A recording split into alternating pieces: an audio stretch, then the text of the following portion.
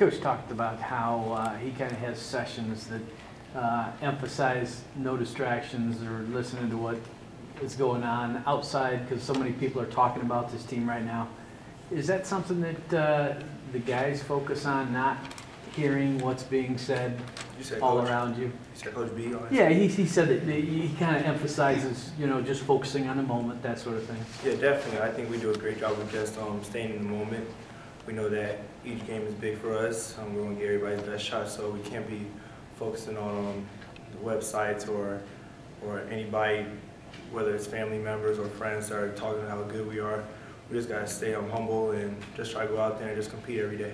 Are family members and friends talking to you about how good you are? You know, they're obviously going to try to, they're obviously going to give you compliments on how good you're playing, you know, especially being undefeated so far, you know, just how well we're all playing as a team. So everybody's just going to, everybody's just going to go out there and just give you a compliment here and there, but we can't focus on that. We just got to focus on staying in the moment. What do you tell them? I don't want to hear it? Tell me in March or what? No, just try to block all of it out and just try to, like I said, stay in the moment and just try to go out there and just have fun. Do you have like a whole rehearsed thing down of what you say to people, or do you have like a whole rehearsed thing down of what you say to people when they say it? No, just try not to focus on it, that's all. Do you feel like you're back to that same form that you were at during your freshman year? Definitely. I definitely feel more confident right now, and I definitely feel more relaxed, and I'm having a lot more fun than I had in my past 2 years, especially with this team. We're all out there enjoying ourselves, and we're just trying to play the right way. And you know, guys this far, so we're just gonna keep on going.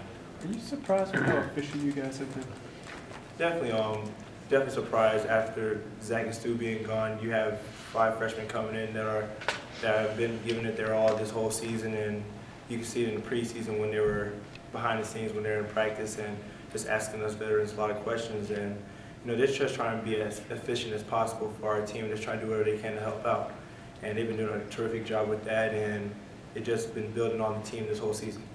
Even though you saw that they were good early on, could you have anticipated a start like this, undefeated 2 games into the Big Ten?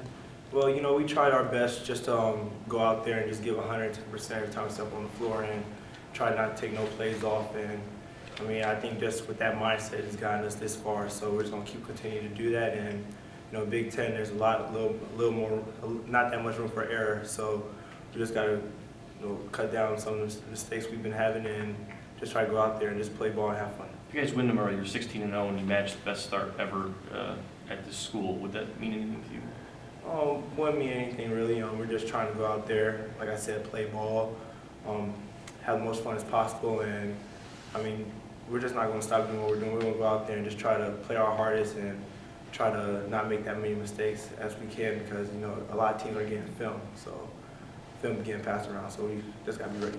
But in terms of Michigan history, I guess everybody knows the Fab Five stuff. Do you guys look back at that 85-86 team or maybe that 89 team as inspiration or as the heritage and tradition that Michigan has? Definitely. We definitely talk about that every day, and we talk about just being a Michigan man and just going out there and just giving it your all for your family, which is the team, and just going out there and just playing for your teammates and the coaching staff. And I think we just try to do a great job of just focusing on that and just staying in that moment, and I think everybody's just doing a great job so far. Glenn is somebody who gets compared to you sometimes. You guys are kind of the same size, same type of player. How impressed are you with the way he's able to blend in? Not the same exact player. He's way more athletic than I am. Yeah, I saw that after that putback on rebound and dunk. So definitely different player, but you know, the hunger, you know, just wanting it so much. We definitely had that same type of background, and you know, he does a great job just getting extra reps out there.